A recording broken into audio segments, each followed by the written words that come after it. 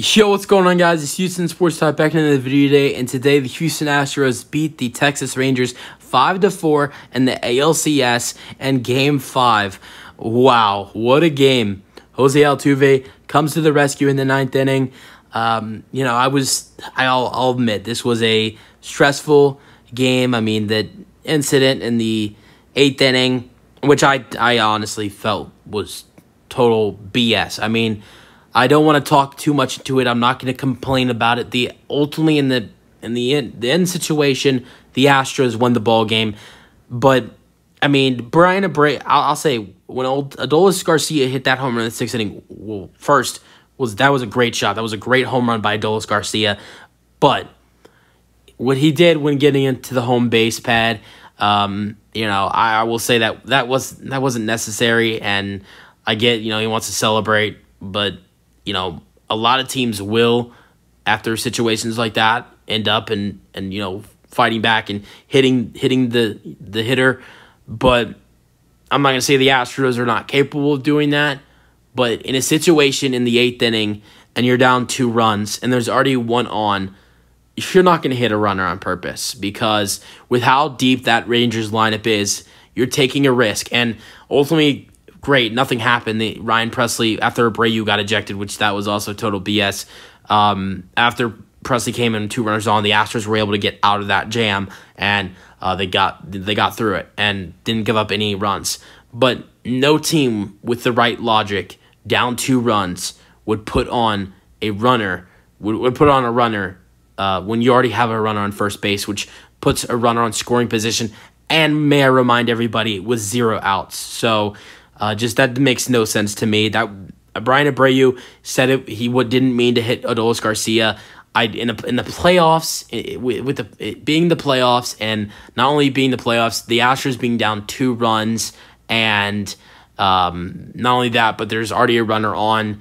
Now, I just don't think that was on purpose, and I know a lot of Astros fans think so, and I think a couple MLB fans, or a decent amount of MLB fans, even think so as well. I mean, if maybe the Astros were up, 4 runs or 5 runs or more, I would say, okay, I think that was on purpose, and I'm not upset if he gets ejected, because if you're up 4 or 5 runs and you do that, I mean, it kind of feels like that's on purpose. But when you're down 2 runs and there's already 1 runner on, you're not going to try to jeopardize your season by hitting a player. Just doesn't make sense. So, but after all that drama, Dusty Baker was livid and he got ejected. So did Adolis Garcia, who him and Martin Maldonado got in a little bit of a scruffle there after everything went down. So Maldonado did not get ejected, but Adolis Garcia, Brian Abreu, and Dusty Baker got ejected, which Dusty Baker, he's been here since 2020. I've never seen him that mad and that angry in a situation, and I don't blame him. But after all that, the Astros in the ninth inning would put on some pinch hitters. Jeremy Pena, just crazy to me with how dominant Jeremy Pena was in the postseason that the Astros have to put in a pinch hitter for him in the ninth inning. I hate that. I mean, he was 0 for 3 in the game, but the Astros had to put in a pinch hitter for him. And yeah, it was Yainer Diaz, who in his postseason career has been terrible. He's a rookie, though, so he's a little nervous out there, but he hasn't played much. He only has 1 start and a couple other pinch hitting appearances. But Yainer Diaz was finally able to come through and he was able to get out of that slump with a single to center. And then the Astros decided to pinch hit Martin Maldonado for John Singleton, who's not much better than Martin Maldonado. I just think that the only thing that's better with John Singleton is that John Singleton doesn't swing at stupid pitches like Maldonado does sometimes, although John Singleton does do that sometimes too. But I feel like John Singleton is a little bit of a more patient hitter than Martin Maldonado is. And John Singleton got it to a full count, got the walk on a low pitch, and the Astros now have 2 runners on. Here comes the Texas killer. Now, I usually feel confident in Jose Altuve, but he was 0 for 4 leading to this bat. I felt confident, though, and Jose Altuve blasted a go-ahead 3-run home run in the 9th inning. The Astros win it 5-4 against the Texas Rangers. The Astros asked Presley to go 2 innings in the 9th inning. He gives up 2 hits in the 9th inning, but then is able to bounce back and get the win. Got it. Presley nervous to me in the 9th inning, though, I will say.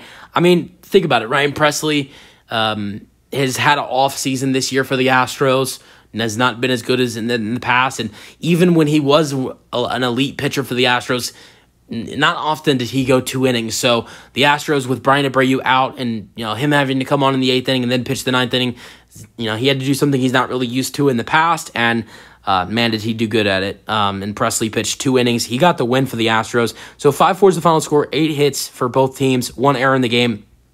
It goes to the Texas Rangers. Win goes to Ryan Presley, his first win of the postseason. Although he already has like 3 or 4 saves in the postseason. He pitched the 8th and 9th inning, giving up 2 hits, both in the 9th inning, having 0 earned runs and 3 strikeouts and 0 walks. Loss goes to Leclerc, and he's 0-1 in the postseason. He pitched the 9th inning. Yeah, he pitched the last out of the 8th inning and the 9th inning. He gave 2 hits, 3 earned runs, 1 strikeout, 1 walk. Scoring summary. First inning, how about Alex Bregman on the 3rd at-bat of the game? Home run to left center, 416 feet. It's 1-0. Then you have Nathaniel Lowe with a home run to left, 380 feet. It's 1-1. Then 6th inning, Jose Abreu, RBI single to center. Bregman scored. Altuve to third. It's 2-1. Then 6th inning, Garcia, home run to left center, 396 feet. Seager scored, and Carter scored. Great 3-run shot. And then the momentum for the Astros just falls a little bit. But then the Astros in the 9th, after not great performances in the 7th or 8th, the Astros are able to get some runners on in the 9th for Jose Altuve. And the Astros get a go-ahead 3-run home run. Altuve home run to left, 382 feet. Diaz scored, and Kissinger scored. How about Kissinger, though? I mean, he comes in to pinch run in the 9th inning. He made an amazing catch. Amazing catch at shortstop. He was at shortstop when he made that catch. So he replaced Pena at shortstop. He made an amazing diving, wasn't diving. He jumped for the ball, an amazing catch. And honestly, could have saved the Astros the game because that was very close to going into the outfield for a base hit, which would have scored a run for the Rangers, and they would have tied the ball game. I would never thought Kissinger would make a huge play for the Astros in the postseason, but he did it. All right, let's get into the Astros hitting in this ball game. Jose Altuve 1 for 5. Besides his home run in the 9th inning, Jose Altuve grounded out twice, and a very, very stupid play by Jose Altuve in the 5th inning. He had a bunt ground out to catcher in the 5th inning with runners on the corners and 2 outs. But that's okay because Altuve in the 9th inning won us the game, so I don't really care what he did in the 5th inning because that's over with. Dubon was 0 for 5 in this ball game, struck out twice, grounded out twice, and flied out. Alex Bregman, besides his home run in the 1st inning, he did not have any other hits in this ball game. Bregman had a 6th inning walk, though, and Jordan was 2 for 5 in this ball game, a 6th inning single to right, Bregman to third, and a 1st inning single to center, 2 for 5 for Mr. October. Jose Abreu was 1 for 4 in this ball game, 6th inning single to center. Bregman scored RBI for Abreu. He's been great on the road in the postseason and the playoffs. Finally, Kyle Tucker shows up. Tucker's still been terrible in the postseason, but finally we get a good game from Kyle Tucker. This is what we needed. 5th inning, single to right, 6th inning walk, and Jose Abreu to second, and then an 8th inning double to left. Out of all the times he got on base, the only time the Astros only scored was off of his walk in the 6th inning. He had a double in the 8th. Astros weren't able to score any runs. Hit a single in the 5th. The Astros weren't able to score any runs. So the only time the Astros scored a run when Tucker was on base was in the 6th inning when Tucker got a walk. And when Abreu hit the RBI single, never mind.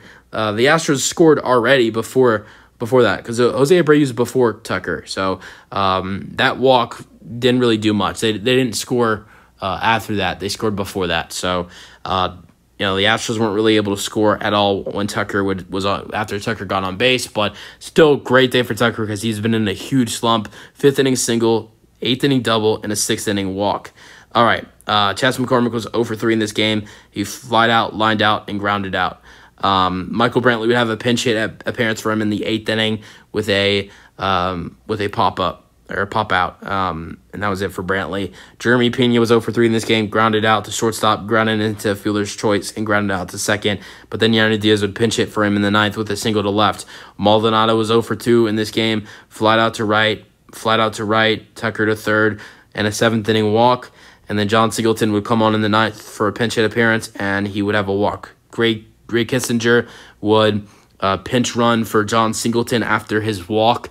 And he had no at-bats in this game, but he did score a run off of the home run from Altuve, and he made a great catch at shortstop he made a great play at shortstop because of the play from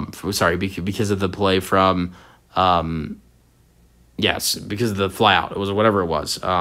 So yeah, all right. Pitching for the Astros, Justin Verlander pitched nearly 6 innings, gave up a huge 3-run shot.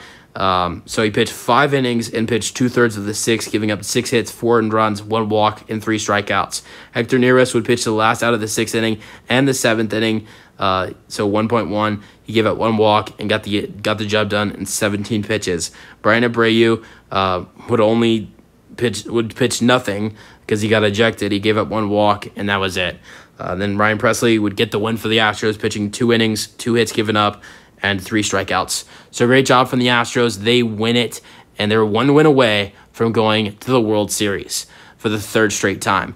But the only problem is, guess where the Astros have to win? The only place they're not comfortable winning, at home. So the Astros have 2 chances to win at home, so hopefully that works out for them. That's the video. Hope you guys enjoyed. Let me know your thoughts, and peace out. Go Astros.